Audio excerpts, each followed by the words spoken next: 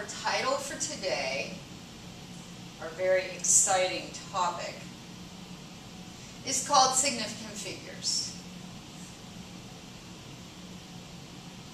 And the reason that we talk about significant figures is we need to know how to round an answer.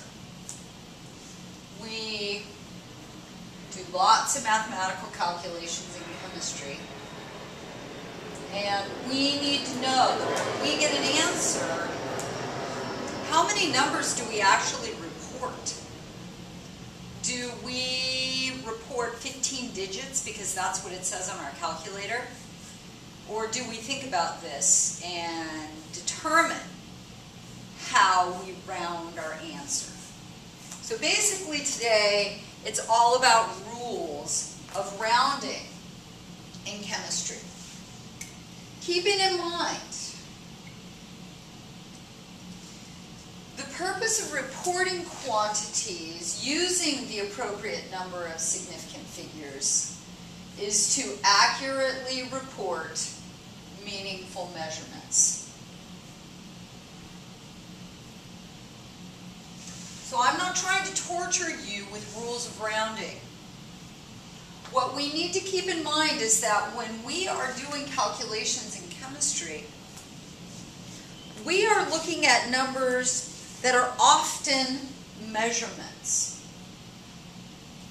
And we can only report an answer that is as accurate as our piece of measuring equipment is. Actually, our least precise measuring equipment. And so I am not doing this again for torture. To accurately report meaningful measurements. That's where this whole idea comes from, significant figures. When reporting a calculated quantity, significant figures are based on your quantity or measurement with the least number of significant figures. So whichever quantity, measured quantity, has the least number of significant figures, that is your guide for rounding your answer. So how do we determine what figures, what numbers are significant and what aren't? Non-zero integers are always significant.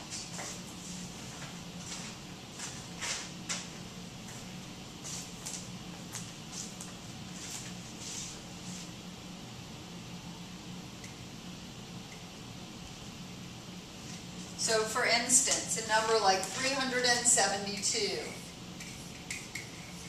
372, these are all non-zero integers, so that means that this number has 3 sig figs. 3 significant figures. What about this number 15.90? How many significant figures in this thing? Well, I have 1, 2, 3 non-zero integers, but what about that 0? Is that 0 significant? Well, little did you know, there are numerous types of zeros. So let's look at our rules here before we make a decision about how many significant figures this number has.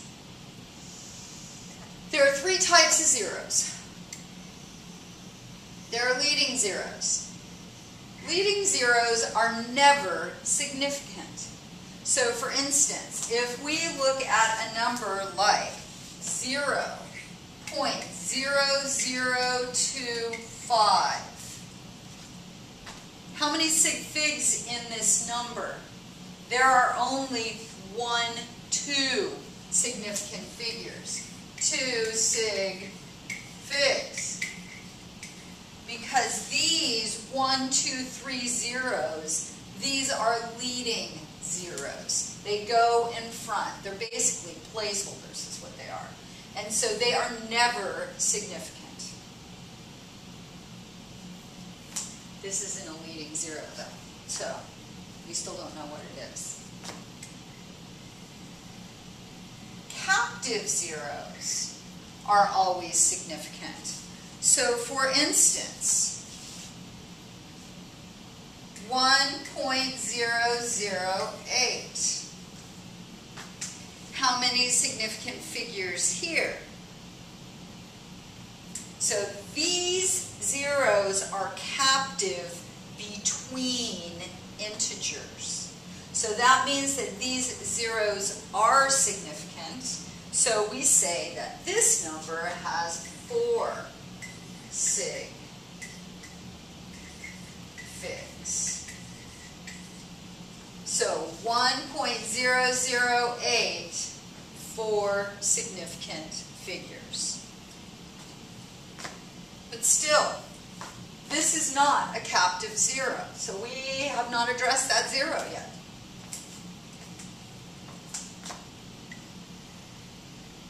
Trailing zeros, that's what that is. Trailing zeros aren't unless the number contains a decimal point. So, this is a trailing zero, and it doesn't matter where the decimal is in the number. If the number has a decimal point, we then have to make the assumption that it was measured to that actual decimal place. And so this trailing zero is significant because the number has a decimal in it. So if we go back to this first one, 15.90, it has 4 sig figs. Okay, so let's see. Let's look at a couple of these. The number 100.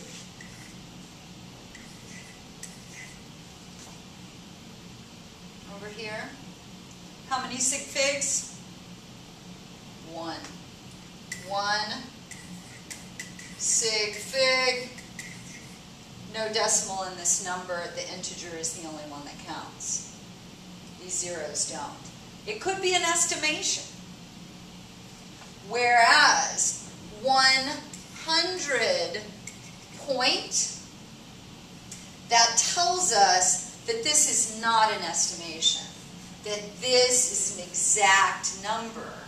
And so these are trailing zeros, and this number has a decimal point.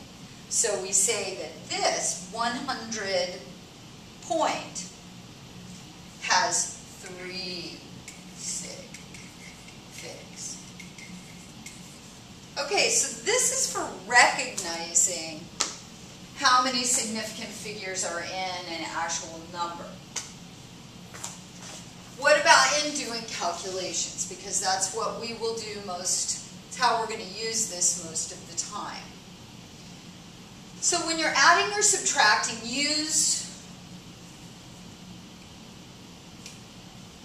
the number with the least number of decimal places to determine the answer.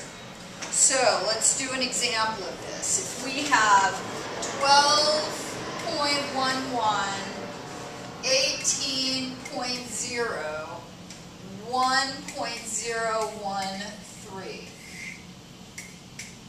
Okay, and that is sum that we are going to find. So we've got 3, 2, 1, 11. Okay, so we get this final answer of 31.123. So our question is, how do we round this thing based on significant figures? And so what we're going to say is, because this only goes to the 10th, this 18.0 only goes to the 10th. This we would assume is our least precise measurement, And so we can only report to our least precise instrument. So we would say that this thing, so we can only report our answer to the nearest tenth. So that means we're going to round the 10th place. This is a 2. We're going to round to the 10th place. This is a 2. So this thing is going to round to 31.1. That is our answer. Okay, so addition, subtraction, you are going to use your number that has the least number of decimal places. It's a little different from multiplying and dividing, which is what we're going to do most of the time. When multiplying or dividing, use the number with the least amount of sig figs to determine the answer. So, for instance, if we have something like 4.56 times 1.4, okay, and we do the multiplication for this on the multiple choice part of the exam, you guys. You don't get to use a calculator, so you've got to be able to do this kind of thing rapidly. So I'm just going to do it. So what do we have here? We've got 24, 22, 16, 17, 18, and then I've got 6, 5, 4, 4, 8, okay, 1, 2, 3, 1, 2, 3. So here's my answer. 6.384. So I've multiplied to get it. Forget about this addition that I needed to do to get here, okay? I've multiplied to get it. And so which of these two numbers, 4.56 or 1.4, has the least number of significant figures? It's this one. It's 1.4. Okay, and how many significant figures does it have? It's got 2 sig figs. So that means that I have to round my answer to 2 sig figs. So that means I'm going to go to the 10th place. So I'm going to round up, and my answer is going to be 6.4. That's it.